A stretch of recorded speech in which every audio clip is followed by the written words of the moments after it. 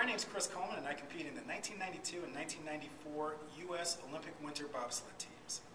The athletes that you'll see competing in Vancouver will have made many personal sacrifices to achieve their dreams. You can provide support to those who want to follow in their footsteps by supporting a sport. As you can imagine, bobsled is a very equipment-intensive sport, with 2- and 4-man sleds costing anywhere between $20,000 to $40,000.